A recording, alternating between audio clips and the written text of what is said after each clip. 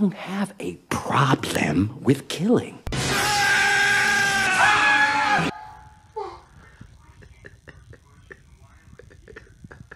Stop! You gotta be f***ing kidding me!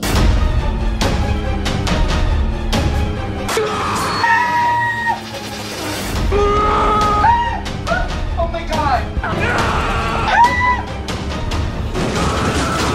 Stop! Hey, lesbos. What's going on, everyone? Jeremy here from the Quartering. I hope you're having a wonderful day. And there is a brand new Chucky show. Now, Chucky isn't exactly a top-line kind of scary horror franchise from my youth, but it was certainly up there. More popular than, say, Leprechaun, less popular than, say, Nightmare on Elm Street or Halloween's Michael Myers. So you have Michael Myers. You, of course, have Jason Voorhees. You've got these iconic threats. But Chucky was always kind of up there, especially because I think I watched it when I was too young, I'm pretty sure. But it's weird, as a fan of horror films, it's so easy to make them terrible. I would actually really love like an ongoing running horror series. So I was interested in the new Chucky show, which is a USA Network sci-fi spin-off show. In terms of kind of like spooky long-running shows, right now, 10 years ago you had 2 or 3 good seasons of American Horror Story. That show is garbage now, and it's somehow still on. Their spin-off show, American Horror Stories, is unbelievable garbage. I haven't watched a worse maybe television show ever. It's certainly the worst horror / thriller I've ever seen. And so, but like most fans of horror, we keep coming back. I keep seeing the movies and they keep sucking and they keep blowing it in the end. We have the occasional new interesting take like Midsummer, which was awesome until the last 15 minutes of the movie where it fell apart, which is so common for horror films. I suppose in the modern era, there's It Follows that I thought was pretty good. There's the one where the grandma's not really the grandma and the kids are there to see her. I forget exactly what that one was. That was okay. The Annabelle series ones are kind of the next best that we have. The Conjuring series, these are okay.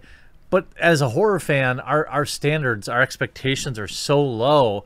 We glom onto things like Stranger Things, which actually admittedly was pretty good for the first season or two. But now we have Chucky Show's story explores the main character's orientation. That's what we really want, right? Now I know that the Chucky franchise has kind of been very progressive over the last few years, so this isn't exactly like a totally crazy thing. You can see. Here's an article in the Washington Post. I don't remember when they wrote this. Let's see. This is from last year. From slasher villain to LGBT icon, Child's Play's Chucky changes with the times. You can see the second and almost compelling phase found Child's Play adapting to a post-Scream era of self-awareness and in-jokes, transforming itself into a lurid camp comedy, flush with references to horror classics and a distinctly progressive appeal to the LGBT community. Is it because it's campy? And I'm not sure the connection you're making there. Though made 6 years apart in '98 and 2004, Bride of Chucky and Seed of Chucky are companion pieces. The first wildly stylized black comedy directed by Hong Kong action specialist Ronnie Yu, and the second Mancini's debut behind the camera. By adding Tilly, Jennifer Tilly, by the way, as Tiffany, a baby-voiced character inspired by her character in the film Bound, the series opened itself to some spicy stuff. And, the idea that, there isn't some, level of, I guess, wokeness that is in Chucky. I mean, they had, like, big the Pride of Chucky marathon on Sci-Fi, because Sci-Fi absolutely loves being progressive.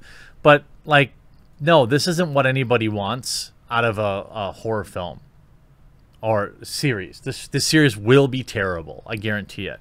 Not because it explores the main character's bedroom leanings and orientations, but because that's not what horror fans want. So if you want some CW level cringe, that's what you're going to get here. USA Network and Sci-Fi's upcoming Child's Play spin-off Chucky will explore teen main characters Jake Weber's orientations. The horror film franchise has been going strong since first arrived in '89. Going strong is a bit of a stretch. Back then, the tone bordered on psychological horror, which was when it was great, as Child's Play attempted to create genuine feeling of terror over the possibility of, you know, everything going on. With the creation of the TV series spinoff, yet another perfect example of taking a established franchise and saying like, hey, but what if this was about woke politics stuff and people who people sleep with? Isn't that what horror fans really want? Like, sure, there is an element of this in modern horror films, but it's just for like the aesthetic. You're not looking at like in-depth relationship stuff. You're looking at like two people hooking up so you can get some bobs on the screen before Jason Voorhees separates them with a pole. You know, you see, with the creation of the TV spinoff, Don Mancini is attempting to do something entirely different with the franchise. Great, it's going to suck, but good for you. Chucky focuses on a teenager, Zachary Arthur, who, in addition to being something of a loner, is struggling with his own identity and bullied as a result. Jake discovers a good guy doll at the local yard sale and forms a one-sided friendship with it. But as time progresses, the series of grisly endings begin to occur, shocking Jake's small community. There is clearly no doubt who's behind them, at least for fans, obviously. The new series marks the first time the teen cast is leading the charge to stop the ending. The doll and Chucky looks to offer more than just his standard slasher plot, which is all anyone actually wants. One of the biggest changes that Chucky brings is the focus on Jake's orientation. Having a gay lead character is another first for the franchise. Okay, it doesn't mean it's automatic. It doesn't mean it's better, or doesn't mean it's worse. But it's, you know, it's such a stupid thing. It's like, this is the first time a woman has, you know, Hollywood. What's that meme like? This is the first time a black character has ever done this before, and then there's like a million examples of it happening before. Anyway, and how it affects the character's day-to-day life. During Chucky's recent featurette at this year's Comic-Con, Don Mancini spoke about how the series movies, beyond simply being a horror TV program, instead showcases plenty of heart in dealing with Jake's friendship and crush on another teen boy. Read what Mancini stated via Comic-Con International's YouTube channel below. I'm out. Like, I'm out. I'm not tuning into Chucky to watch a romance between two teen boys. You know, I think over the years, I've kind of softened my position on this in that, like, you know, I don't know what else I can say. Like, it's happening so often that there must be a market for it. I don't know. I just want a good horror franchise. I don't really care about the main character's love life. It's supposed to be secondary to whatever this doll is doing. Here's a perfect example. If you watch American Horror Stories, episode 3, there's this movie, and the movie makes people go crazy. And when people watch it, they end up, like, you know, doing terrible things. Instead of that, which alone is enough of a plot point, they cram a trans character in who's also like a deviant, you know, a hookup obsessed. That's another trope about the gay community that they're fine. These progressive shows are fine perpetrating, but you know, that's not been my experience with the, you know, the members of the LGBT community that I know. But anyway, so then he's like hooking up with another dude at the movie theater, and then the other dude is hooking up with another girl. And this is like what 2/3 of the plot, or a third of the plot, is about. And they waste all this time on the relation. It's a 1-hour episode. So anyway, they rush through all the action. The movie plays, so everything happens off screen, and then suddenly this teen couple of a boy and a girl defeat the bad guy, and then the show ends with them hooking up for her popping his cherry, so to speak. Like, that's not television. That's like softcore garbage. That's like Red Shoe Diaries wrapped in some lame horror film. I'm not saying that cheese isn't, like, cheesy horror doesn't have a place, because honestly, even episode 4 of that show is pretty funny. It like makes fun of like TikTok hype houses and all this stuff, but there's just no good horror or even suspense these days. I mean, you have to totally pick through every single turd to find a peanut, and it's so tiring for somebody who, you know, grew up with great films like, you know, Poltergeist, Amityville.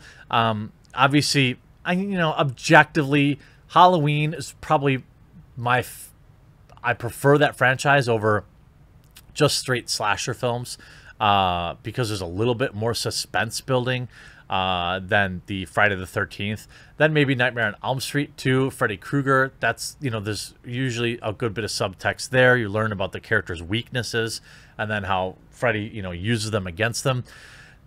There's just like nothing like that.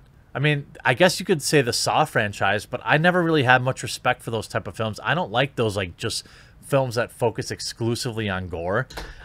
So you have here, it might not seem like much of a big step forward for Chucky to have a gay lead character who also happens to be a teenager. Why? Why is that a big deal? Are you like these people creeps?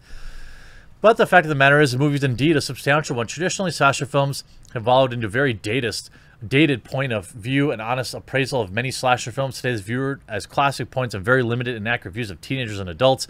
The portrayal of orientation is typically staunchly macho and hetero, with little room for anything else. Okay, great. I mean, let's see how it does. I have a feeling it's going to be awful, because it's going to be more concerned with this this teenager's love interest than horror, which is not why anyone tunes in to Chucky. But maybe I'll be wrong. I don't think I will be, though. Hope you enjoyed this video. We'll talk to you again real soon.